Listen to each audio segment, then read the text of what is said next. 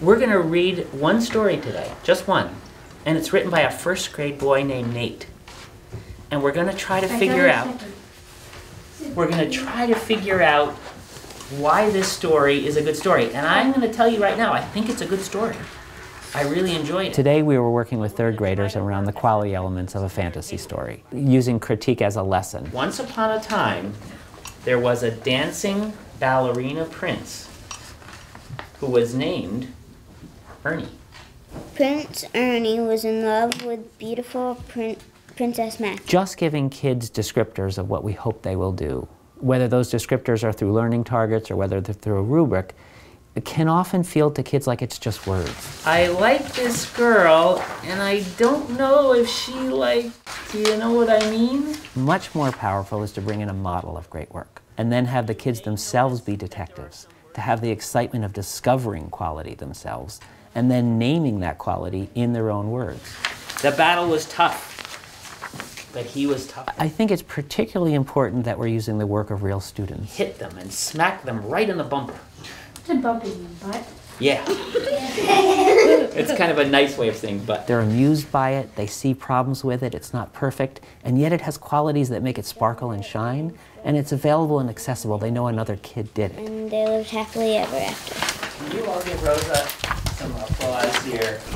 So your job now is to be detectives at your table and think, what did Nate do that makes this story interesting? I think he used a little bit of imagination in his story. Imagination. And he made up like characters. He made up Princess Ernie. Prince Ernie. He probably used other stories to get the idea of this story. And he decided to copy a princess book, but not like copy it, but like think of princess stuff in that. And he added more details. Okay, time's up. Papers down. Who can name something for me that makes the story work? And Jamal, I'm going to start with you, because you immediately said, I like this part of the story. Bumper. So two things I'm hearing there. One thing is you like it because it's funny. I am, in a positive way, manipulative in these settings when I hear a kid have the kernel of a great idea that I see. Anybody's story can be helped by some humor, but I also hear you saying, Jamal, that his word choice was good. Something that's a kernel of an important convention in a discipline.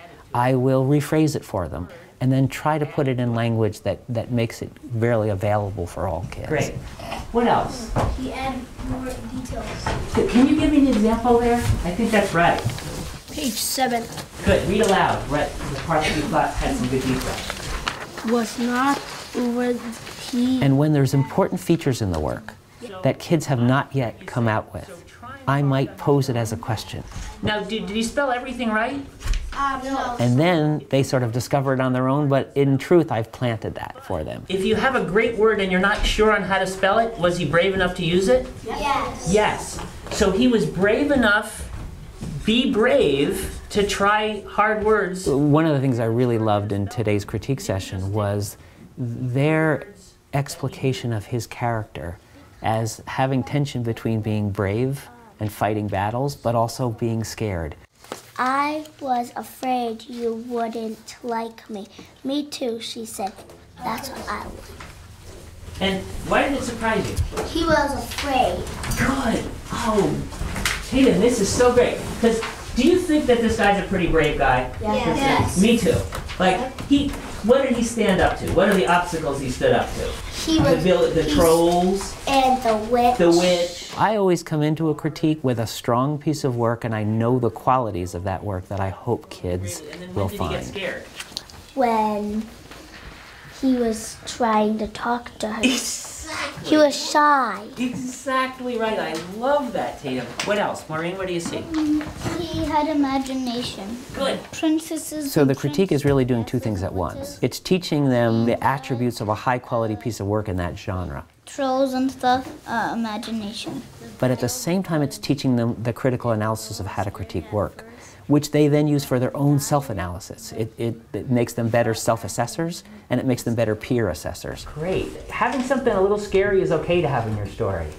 There's not one right time to use a critique. It's hitting the moment when kids need that information, when everybody could be lifted. You know what? I'd like to make a longer story. I'd like to use some more imagination. I'd like to put some more obstacles in it. And it's using a tangible, concrete piece of work to do it, not just language to do it. It gives them a vision. Familiar with? I can't spell them perfectly, but I'm going to try them. I'm going to try to have some surprises in my story.